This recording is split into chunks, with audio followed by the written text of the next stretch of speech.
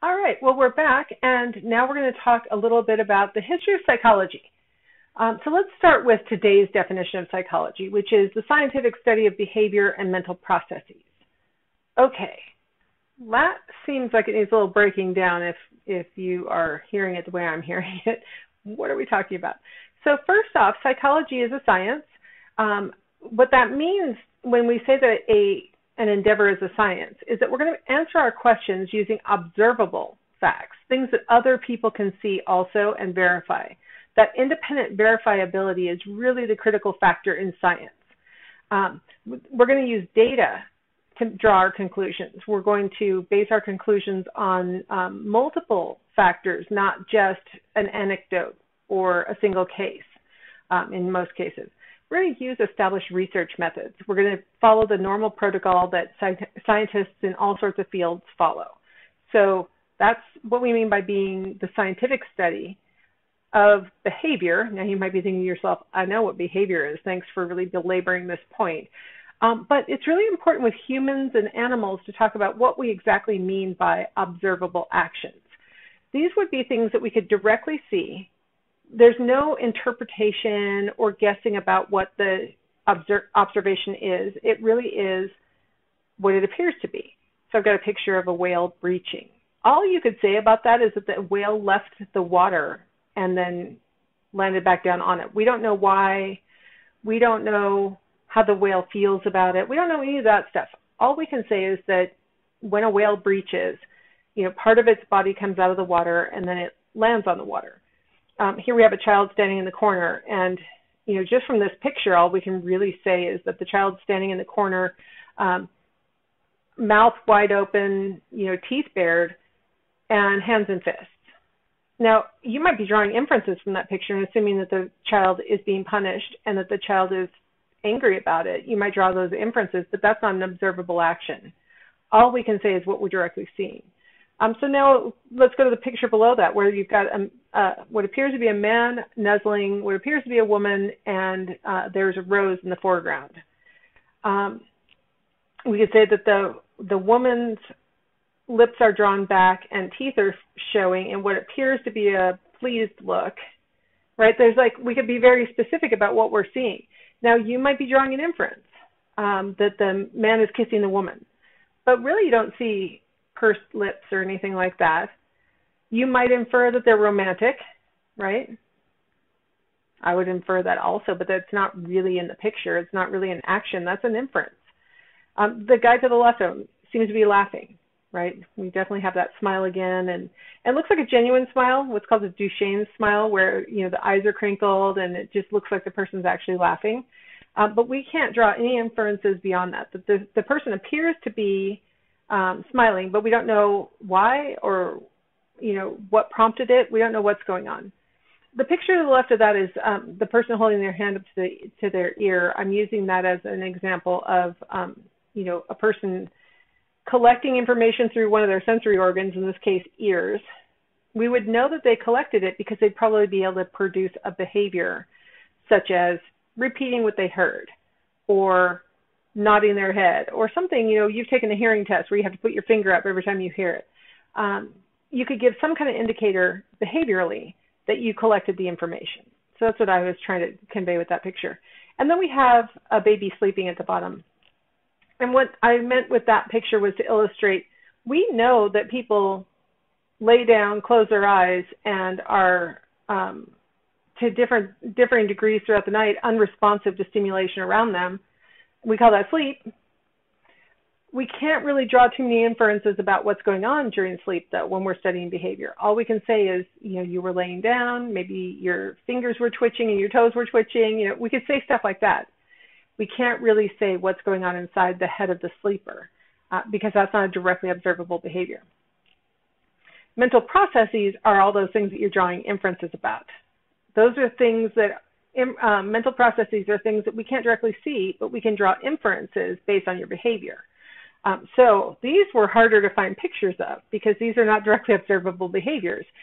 Personality would be a good example of a mental process. It's something that happens inside the person. We might be able to infer it from their behaviors. On the fact and falsehood quiz, I mentioned introverts versus extroverts. we could infer that a person is an introvert or an extrovert based on their reactions to loud music or their preference for attending parties, things like that. We could infer what kind of personality they have, but we can't directly see their personality. The person to the right of the personality, she's supposed to be representing thinking. It's hard to get a picture of thinking because what's thinking? It's something that happens inside of our heads. And so we can infer that a person's thinking because, for example, they don't appear to be doing anything, but they didn't really hear us when we said their name, and they acted a little distracted and said, oh, what, were you talking to me? We might infer they must have been deep in thought because they didn't even hear stuff going on around them, yet they were awake and conscious and stuff. Love is something that has to be inferred. Happiness has to be inferred. So I tried to get some things that were kind of analogous to the pictures that are depicted in the behavior pictures. On the bottom row, the left-hand one, I was hoping to convey depression or some kind of psychological disorder. We can't directly see psychological disorders. We have to infer them from the behaviors that the person emits and we directly observe, or from the symptoms that the person themselves report. So it's sometimes frustrating to people that different psychologists will give them different diagnoses. You know, one of my psychologists told me I was bipolar, and one of my psychologists told me I had schizotypal personality disorder, and different diagnoses. How are you all getting it so wrong? We're having to infer it from what you're saying, right? So it's kind of tricky.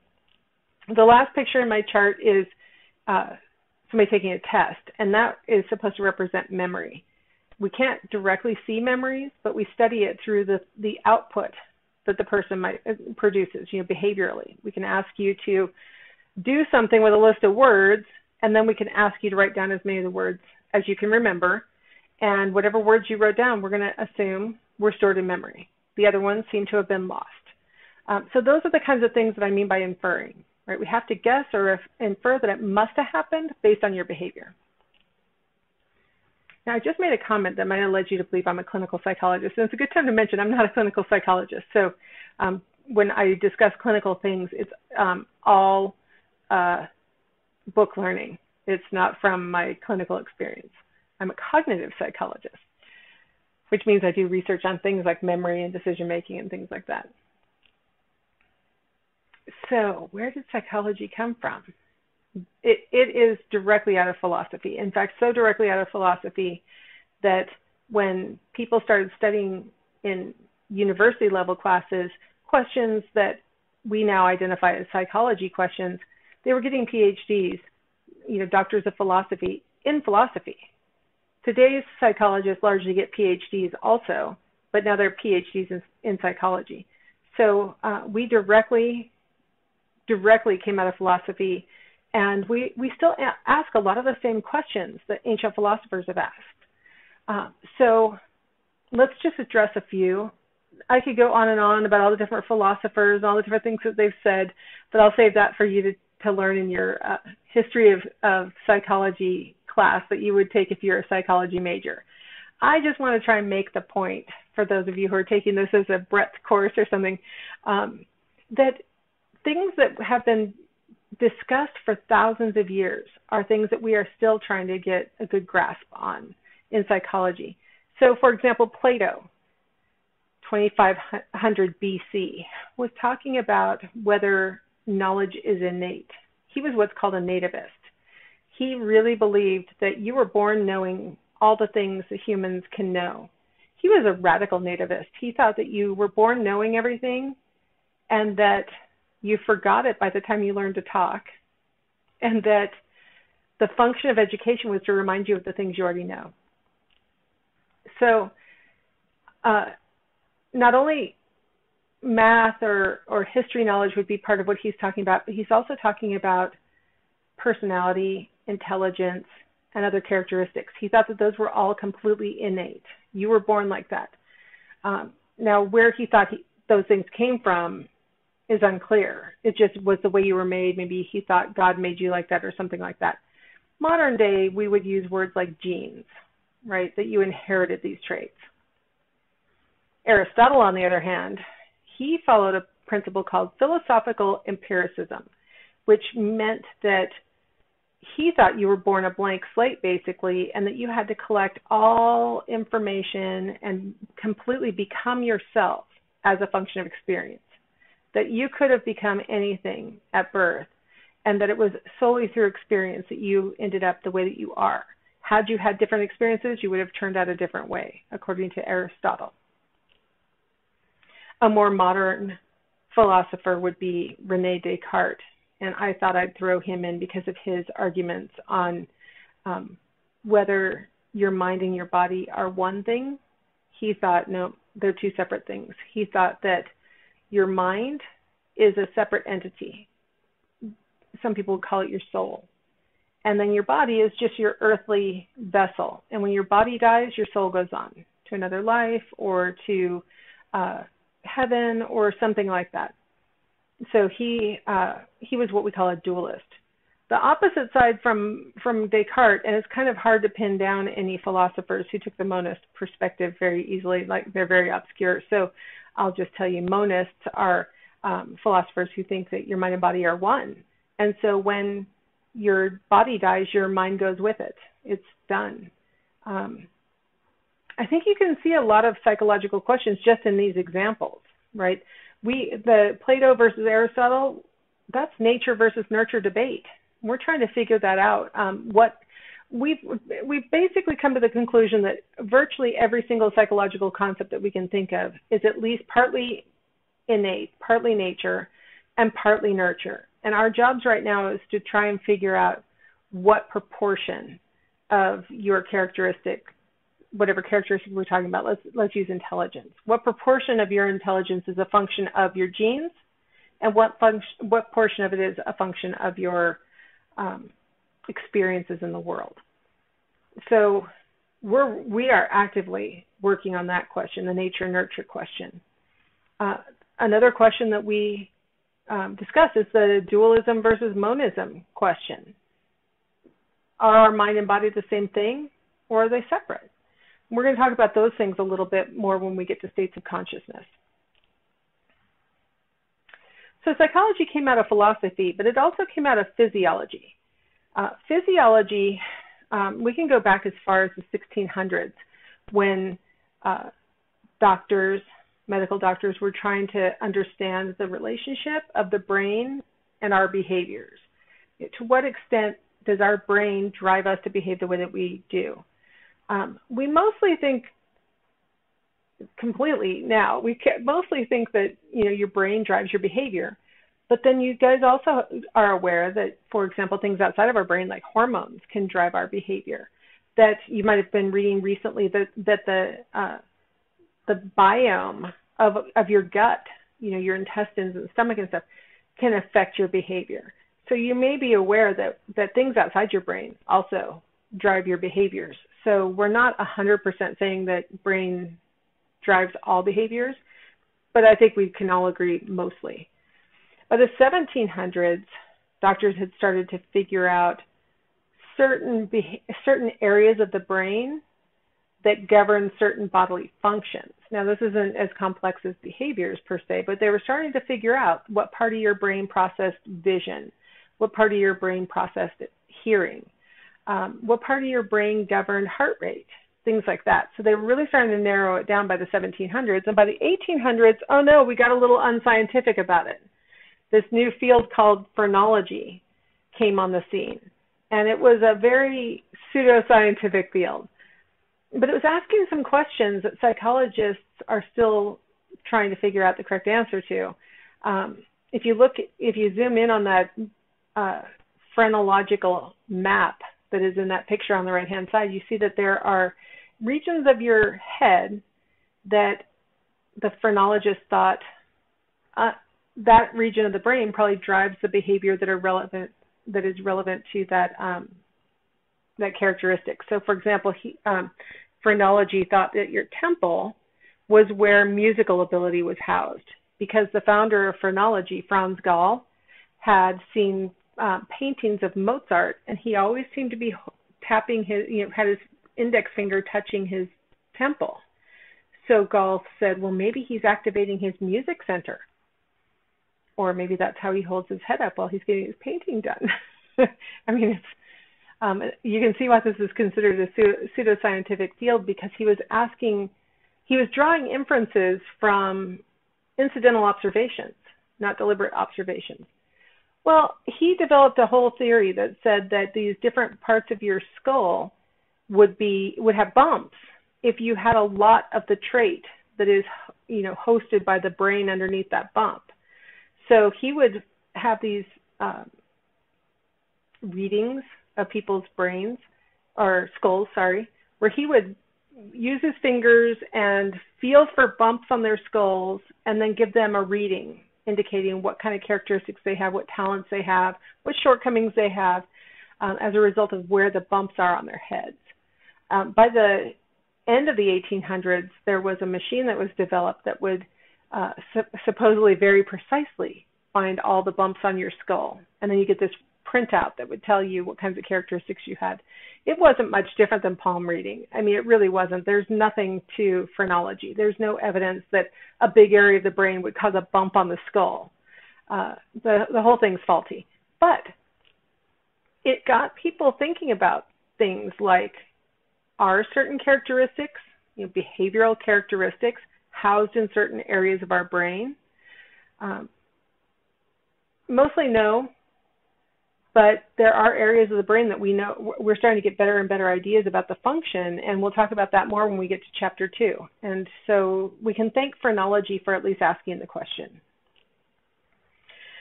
So, psychology is founded. The first psychologist is probably not somebody you've ever heard of before. You might have thought it was Sigmund Freud. A lot of people do. Everybody knows Sigmund Freud. He was not the founder of psychology.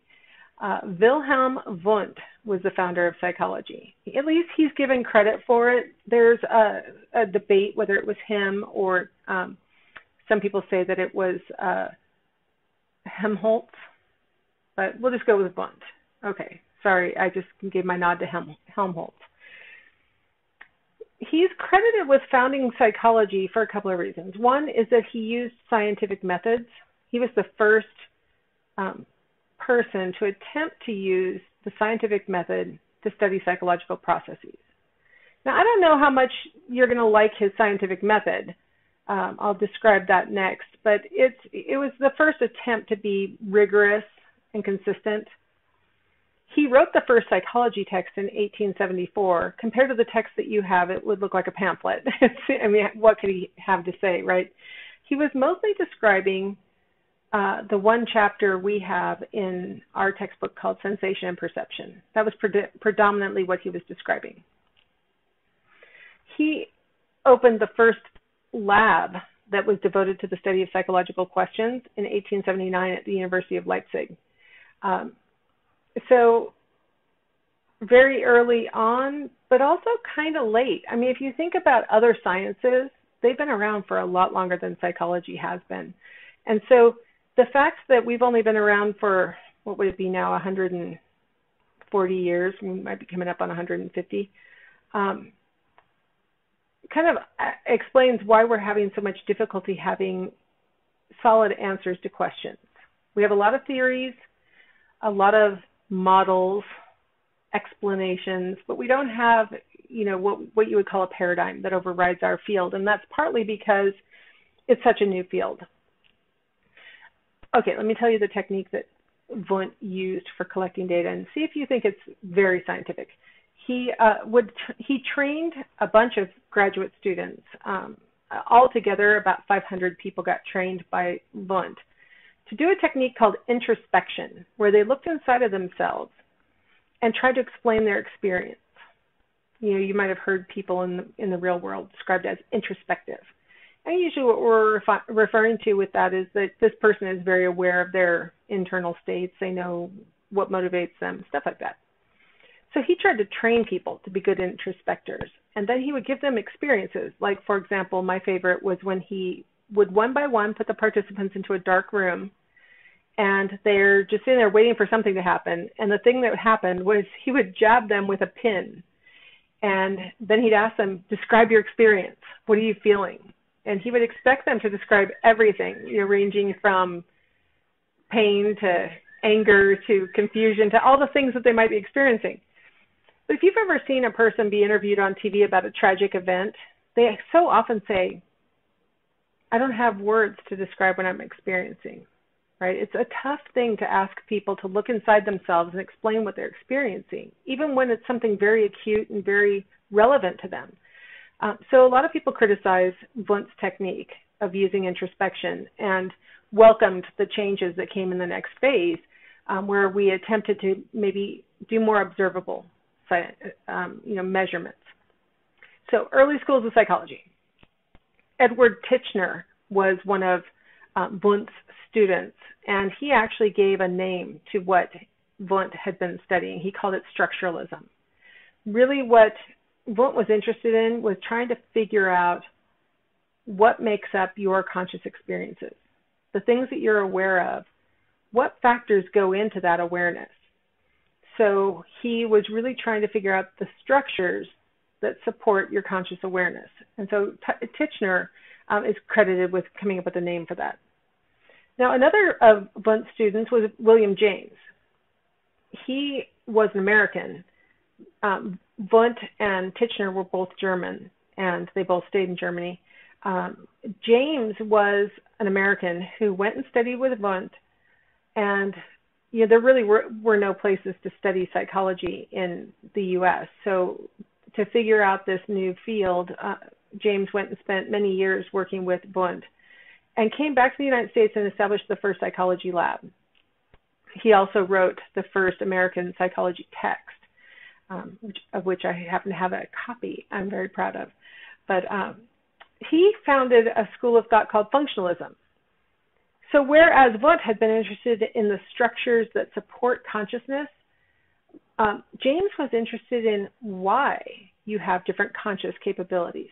What's the function? How do these things help us to live and adapt in our environment? So he was very interested in why we have memory, why we have language. What do these things do for us? So he had a very evolutionary attitude about the function of different skill sets and things like that. And you could tell that James was affected by Darwin, who had written On the Origin of Species in 1880-ish. And so James had clearly read that, and he thought, why can't we explain human mental processes through that lens? Okay, here's Freud, who was not the founder of psychology. He was actually the founder of psychiatry. I don't know if he's even credited as the founder of psychiatry, frankly. He was definitely the founder of psychoanalysis. He was a medical doctor, and a lot of you may have heard stories about Sigmund Freud and what he was up to in medical school. But as a medical doctor, he thought that psychological disorders were going to always have biological bases. Whether they came through the genes, I don't think he argued that. He argued more like there was something physically going wrong. He thought environmental factors could trigger those things to go wrong. What he's really famous for, and what he really has had an impact on psychology for, is he came up with the concept of the unconscious. The idea that you have a storehouse for information that you don't want to have to think about. You can place it into an inaccessible state in your unconscious. Also, what the unconscious does is motivates us without us knowing why. So sometimes our unconscious works against our stated plans or our goals. He says that within our unconscious, there are conflicts that we face. And we're going to talk about this more when we get to personality theory. But he said that the two big factors that contribute to conflict in our unconscious is our sexual motivations or our sexual memories, and then our aggressive motivations or our memories of aggression. And those factors working themselves out in our unconscious have big impacts for our personality, he said. All right, we'll talk about him more later. Behaviorism. We'll talk more about this later also. We have a whole chapter on this called Learning. I think the chapter is just called Learning, or it's called Learning Theory. Behaviorism came on the scene and said, we need to stop asking people what they think. We need to stop asking people to try and give accurate representations of their experience. And instead, we need to solely focus on observable behaviors. That's it. And do not draw any inferences about what must have been going on inside the head. Only look at the observable behavior. Behaviorists thought that behavior is always due to either an association between external events, two things that happen out in the environment. One starts to become a predictor for us, and we start to think, okay, I saw one thing happen, I know the other one's likely to happen soon. So those kinds of associations between external events. Or an association between our behavior and its consequences, rewards and punishments. Pavlov was the one who developed the idea that we can make associations between external events. And in fact, he initially discovered that with dogs. You probably are familiar with Pavlov's dogs. You ring a bell and they'll drool, right? So he really discovered classical conditioning in animals, and he spent years studying that question and how associations are formed. John Watson, here in the U.S., Pavlov was Russian, by the way. John Watson, here in the U.S., he took Pavlov's classical conditioning ideas and applied it to humans. So he was the one who made that leap between trying to, condition drools and eye blinks and things like that in animals, and instead started trying to condition fear and other kinds of, very basic responses in humans. And then B.F. Skinner is the one who really studied rewards and punishments. He founded a field called operant conditioning, and he was really interested in how we can shape a person's behaviors based on the consequences that follow the previous behavior. So if you have a rat that pushes the lever and they get a food pellet, does that increase the likelihood that they'll push the lever? If they push the lever and their feet get shocked, does it reduce the likelihood that they'll press the lever? So we'll talk about all of these guys in a lot more detail when we get to the chapter on learning. The thing about behaviorism is that it really was in charge for about 50 years in psychology. During that period, humanistic psychology tried to get traction. It tried to get some attention. Carl Rogers and Abraham Maslow are the most famous of our humanistic psychologists. There are others. I'm giving you the big names in all the fields, just so that you'll kind of know who people are. But humanistic psychology was really interested in the positive potential of humans. This field was a reaction to Freud saying that we're only motivated by sex and aggression. It was a reaction to the behaviorists who said that we're only, passively responding to the things that are happening to us in our environment. Humanists really believe that what makes humans special is that we're basically good, that we want to be our best selves, that we have self-determination, we have free will, that it's important for us to have choices so that we feel autonomous and like we're free beings. So those are really important things for healthy development in humans. So these were really a reaction to Freud and his negative implications. And then behaviorism, emphasizing so much external influences and ignoring the fact that the person can make choices. The person can make their own decisions. So this little fledgling field got started in the 1940s, but it was really difficult with behaviorism sort of running all of psychology for humanism to make much impact until about the 1960s. So while it was founded during the 1940s, it really started to gain traction in the 70s. Now, more recent fields, cognitive psychology is thought to be one of the bigger fields in psychology right now. I can't say that it's the dominant field like behaviorism was from 1920 to 1970. Cognitive psychology is sort of the de facto sort of assumed perspective for almost every field in psychology, though. Everything drills down to cognitive psychology in some way, right? Because cognitive psychology studies perception, like how do we make sense of the information coming in through our sense organs. Thinking is studied by cognitive psychology, and memory and reasoning, and sort of a lot of things that you think of as psychology are really cognitive psychology. The thing that makes cognitive psychology so different from behaviorism is that we've sort of gone full circle back to the kinds of questions that Wundt and Titchener and James were asking, but now we're using directly observable methods. So it's a return to the emphasis on mental processes, but now we're using different techniques to allow us to draw conclusions. So we have fields like cognitive neuroscience, where we're asking cognitive questions and we're using neuroscience to figure out the answers. So cognitive psychology is sort of the new school, the most dominant, but it's not the only school right now. You know, in the olden days of psychology, we went sort of from structuralism to functionalism to behaviorism, with these little bits of psychoanalysis and humanism kind of in the background during the behaviorism period, to now we have all sorts of different ways of looking at psychological questions. So I've been talking for a while, so I'm going to take a little break and we'll come back and we'll talk about different ways of interpreting psychological phenomena.